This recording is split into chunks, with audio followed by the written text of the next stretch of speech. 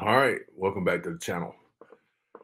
In this video, we've gone to the channel Pine Creek, and I used to listen to a lot of Pine Creek. I enjoyed his content. Yes, Pine Creek is an atheist, but he's a different kind of atheist. He's a conservative atheist at that, but I enjoy his content. He makes good arguments politically and pretty much religiously. Um, so let's look into this video. This one right here. This one is called "The Brain Rot of Some of the Left on Immigration." So I'm interested to hear Pine Creek's view on this and whoever he's talking to, their view on it. So let's get right into it.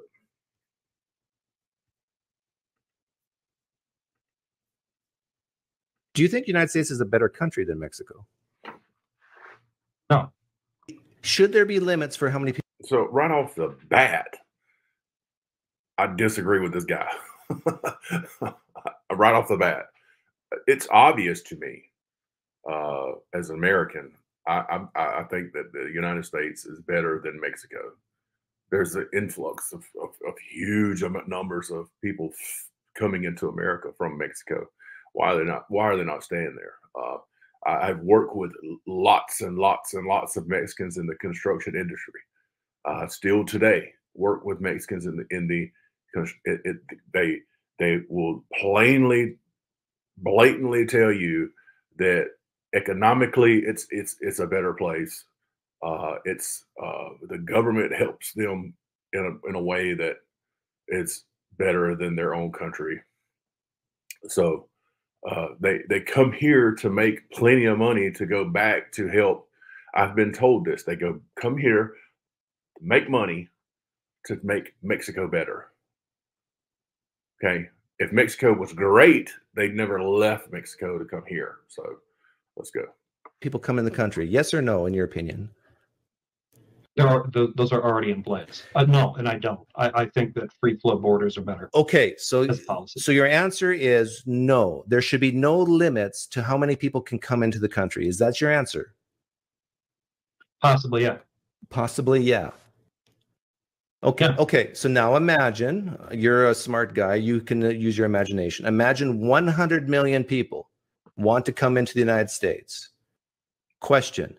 Do you think this is a good thing, bad thing, or neutral? Over, let's say, neutral. Over, let's say, a period of, I don't know, 2 to 3 years. Neutral. Neutral. Question. Yeah. Question. Do you think that would put a strain on our infrastructure, like hospitals and schools? Yes or no? Lean yes, lean no. Yeah. Yes, it could. It could. So why do you say neutral when you admit that it can cause stress on things like schools and hospitals? Just because it causes stress doesn't necessarily mean it's bad. Okay. Do you think it's bad if there's not enough schools for kids and not enough hospitals for sick people? Do you think that's bad?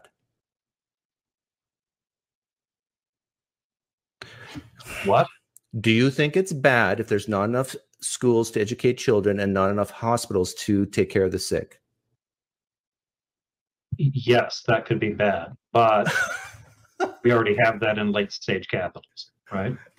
So, okay, you just admitted, yes, that's bad. Or you said could be bad. Now, if having an unlimited number of immigrants come in and it causes a strain on hospitals and schools, which you admitted that could be bad, then you would have to admit that having unlimited number of immigrants could be bad, correct? Could be. There you go. Progress. Is it bad? You were voting for a guy that says that it definitely is bad. Not could be. What's definitely bad? So it's definitely bad in your view. Well, I think yes. Wouldn't it be better to have? It is definitely bad. It's bad. Have an orderly way to have immigrants come in and have a cap.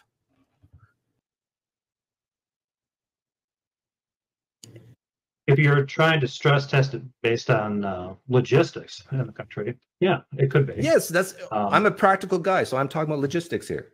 If we were looking at what is best for a country, is it better to have someone who is financially independent come into our country, or someone who's financially dependent to come into our country? If you had to choose one or the other, we've got two people at the border. One is financially independent. One is financially dependent, meaning they need food stamps, they need welfare for maybe even over a year. Which is better for our country? People, they can't get those benefits here. This joker just said people can't get those benefits here.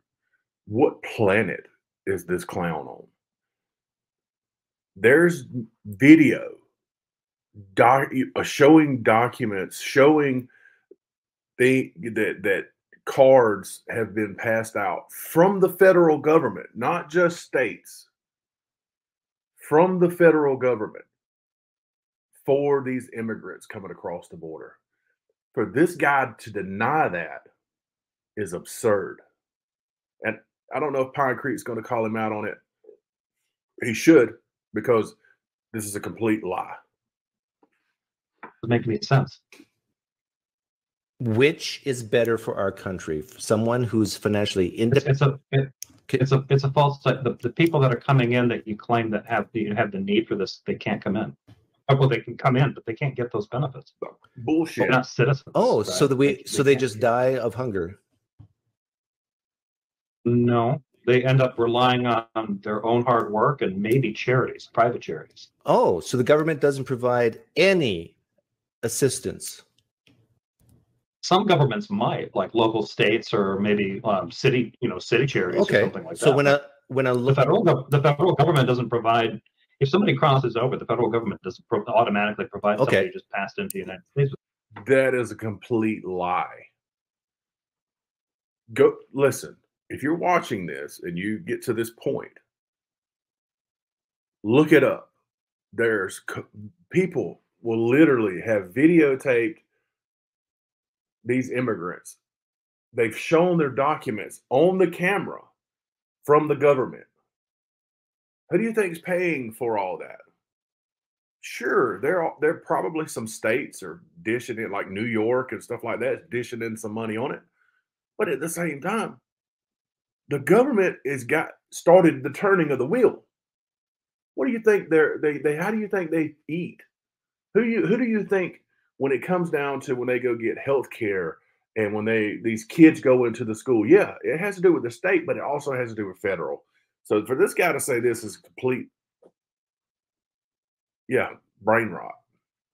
So someone who's financially dependent comes across, they are dependent on help from local charities and local governments, correct? Well, you have a problem with somebody coming over who wants to earn a wage? Lean yes, lean no. Would you classify? When someone comes over who has no money and has, I don't think that's a particularly good reason to determine whether or not they're going to be a citizen. Okay, so here's my question for you, Jefferson, and these are very uncomfortable questions for, I think, people from your side of the aisle to answer, because they're superficial, because it's a moral dilemma type question. So the question is this: it's a moral dilemma. If so you're saying the only people that you want to allow in easily are people who are already wealthy. This is my question to you. Let me ask you something. If they're already wealthy, what do they want to do here? Or maybe they love Disneyland and they want to move close to Disneyland. I don't know. But here's my question to you, Jefferson. Okay. Here's my question to you. We got two people at the border, and you are in charge, okay, of who gets in, and only one person can come in. Now, one person has, let's say, $5 million in their bank account. The other person has $0 in their bank account. And you don't know anything else at this point. We're going to do baby steps, one at a time.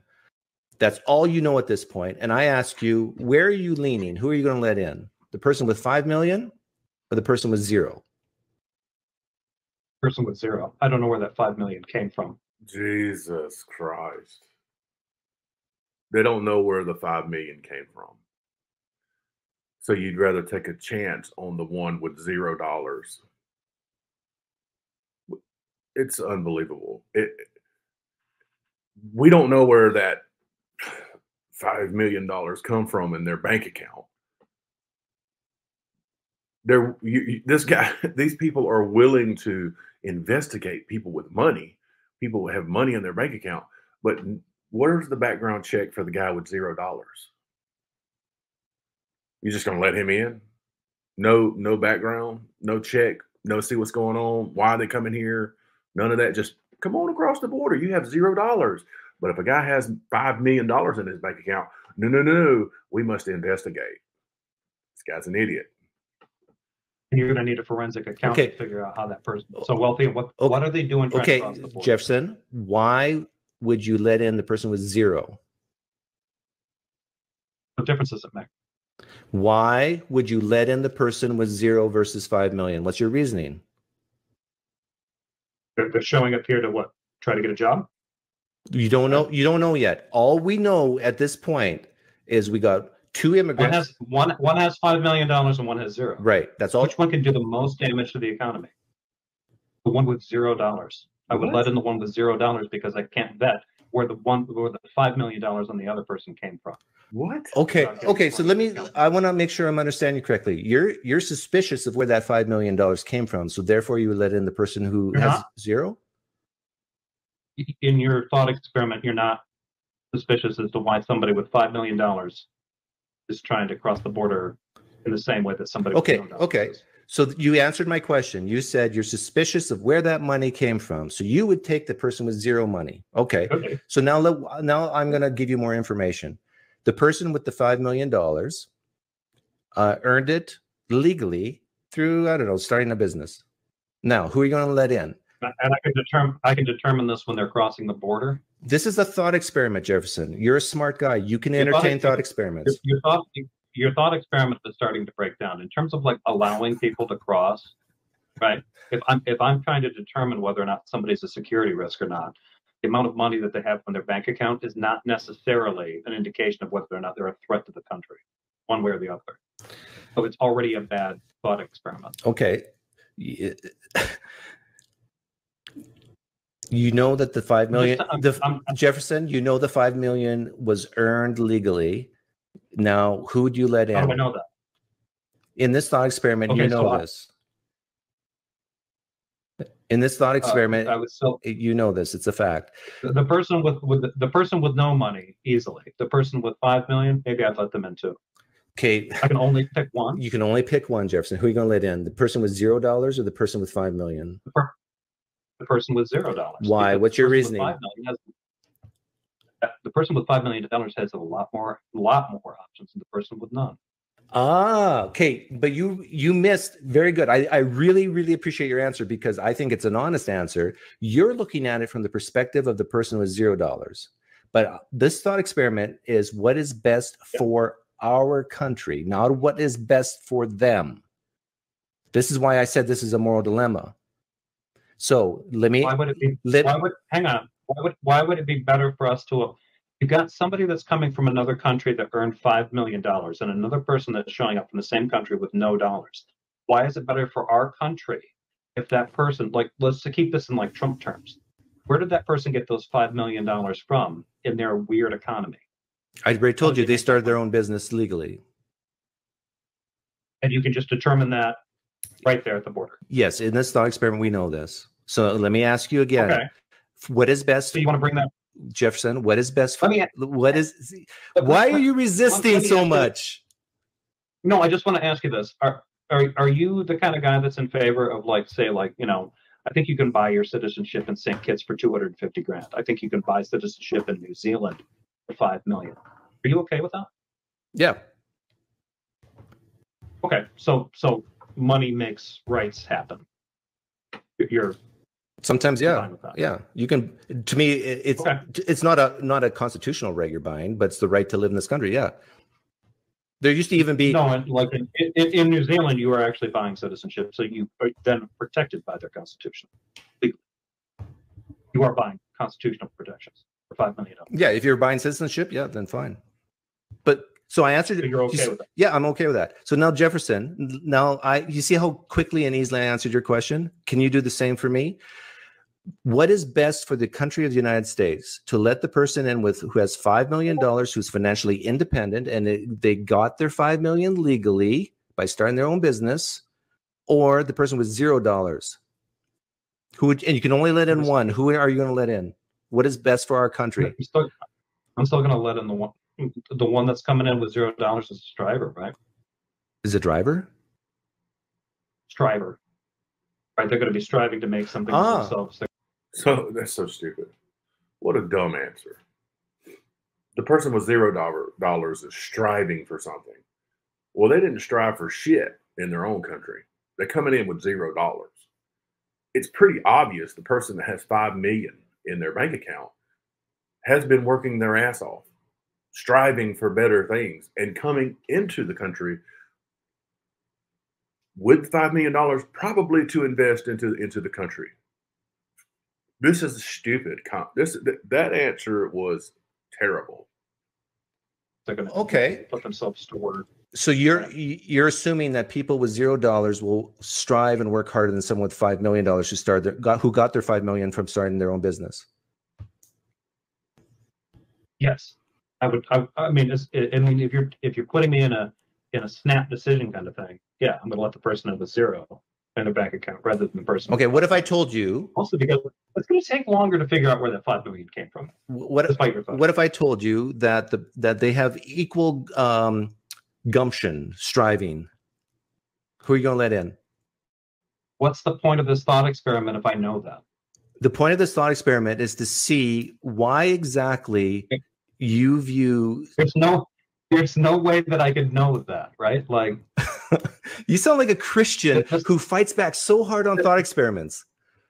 This thought experiment has completely broken down. No, it's completely broken down. There's no reason to determine either entry or citizenship based on either of these. Well, let's do something simpler. Any of these qualities, right? Let's do something that might be easier for you. We got two people at the border. One has a contagious disease and one doesn't. Who are you going to let in? The person without the disease. I agree. So that was very easy for you to answer. If you have a pandemic going, you wouldn't even allow that person in either. Okay, let's see. Let's get a little bit tougher. We got two people at the border. One is highly, highly skilled in a job that's very, very needed in the United States. The other one has no skills or very low skills. Who are you going to let in? The high skilled one. Excellent. We're agreed there. We got two people at the border. One who has a history of committing crimes. The other person has a clear record, and we know both histories. Who are you going to let in? One with a clear record. Very good. So I agree on that one. Now let me ask you this. Is it better to know all these criteria before someone crosses the U.S.-Mexico border? Yes. Before they cross? Is it better to know these things than not? Probably, yeah. Excellent. I agree. So, but do they not? So if it is better to know these criteria before they even cross that line in the sand, wouldn't it be best to have some type of system, as no system is perfect, where we do not let anyone cross that line in the sand until we know the answers to those questions? No. Oh my God. Oh my God. It's only common sense. This is where I get confused with these people. It's common sense that you should know as much as you can about a person before they come across the border. That's common sense. What an idiot. Okay, that's where we have a disagreement. That's where we have a disagreement. That doesn't follow because they're not here permanently. There's a difference between somebody coming in and staying permanently. The criteria that you mentioned before, those count. They're skilled, they don't have a criminal record, they're not contagious, et cetera, et cetera, et cetera. Those things count in terms of determining whether they can stay here permanently. The idea of them crossing over the border doesn't matter. right? Because you're obviously going to have tourist flows and things like that, or you have people in refugee crises that are coming over and claiming asylum. So those people aren't necessarily going to stay here. So those optics are different. This is another example of you talking so much. Given the thought experiment, is it better to know who's coming in? How did I talk too much? Given this thought experiment, is it better to know who's coming into the country for residency or not? Is it better to know these things or not? It's better. It's better, and that's the ideal. Yeah. Okay. I agree. Hang on. Coming in for what? Coming in to stay? Yes, I said that twice. Okay. That's the problem. The fact that people are crossing the border and like right-wing news shows that, and it's a scary thing. People just like run across the border. Most of those people are caught and tracked. They end up getting deported later on. So that's not a big deal. Later on? Yeah, they end up getting caught, detained, and then sent back to their home country. Okay, let me ask you this. What is better, to let someone go across our border, get caught, and then deported later, or not let them cross to begin with? Which is better? Before we get into that, that's a lie. There was a time when people would cross the border, get caught, and get sent back. That no longer happens. Has this person not noticed that hotels have been taken over in New York?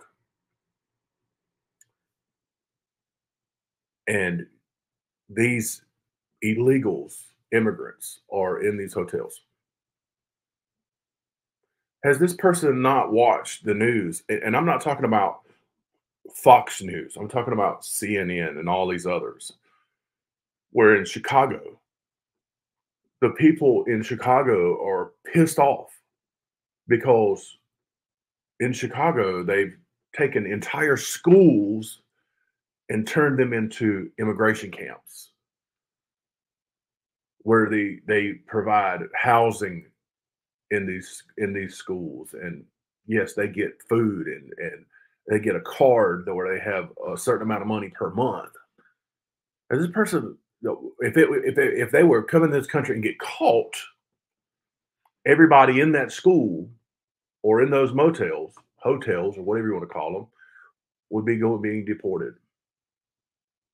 When they cross the border and they're put on these buses to be shipped out all over the country, are they not caught at that moment? It's so idiotic. For that individual. Huh? I'm going to be honest about this. I don't think that it makes a difference at all. You don't think it makes a difference? Do you think that it makes a difference if that person, they come across, they get tagged, law enforcement knows who they are, they get picked up, they get deported, as opposed to so do you want a wall from San Diego to Texas that's just sky high? It doesn't necessarily. They can never physically get through. Okay, Jefferson, let's say I was God, okay? Let's pretend I'm an omnipotent God, that I could put up a wall that was 100% effective.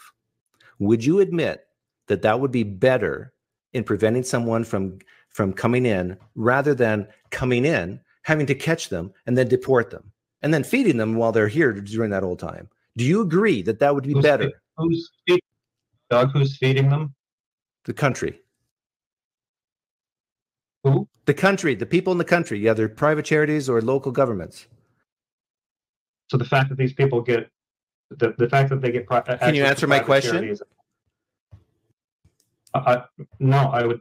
That doesn't make any sense. If you're an omniscient, you can't even admit that it is better to not have them come in the first place than catch them and then deport them. You can't even admit that.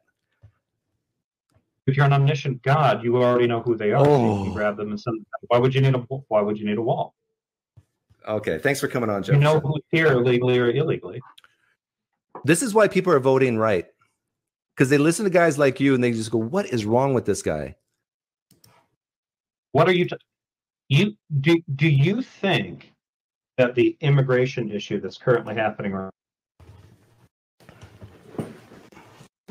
like the resistance to these thought experiments, you can just see it, where I give him everything he wants. I am God. I got a seal-proof wall. What is better, to prevent this guy that you're going to deport later anyhow from even crossing in the first place, or letting him cross and going through the effort of finding and the catching and the deporting? Which is better, to prevent that from happening or to let it happen then do it? All right, that's it.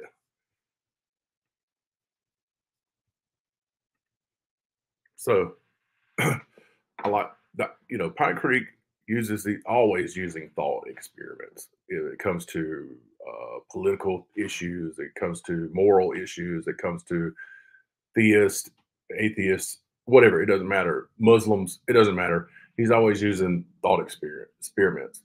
And he, you know, this guy he's talking to in this video is, you could see, just trying to dodge all the stuff. And it, you know, this is and Pine Creek is right. This is why so many people are voting this go round, leaning right wing over the left right now,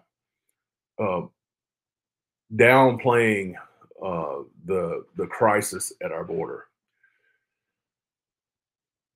This person has lost their mind if they think that our government is not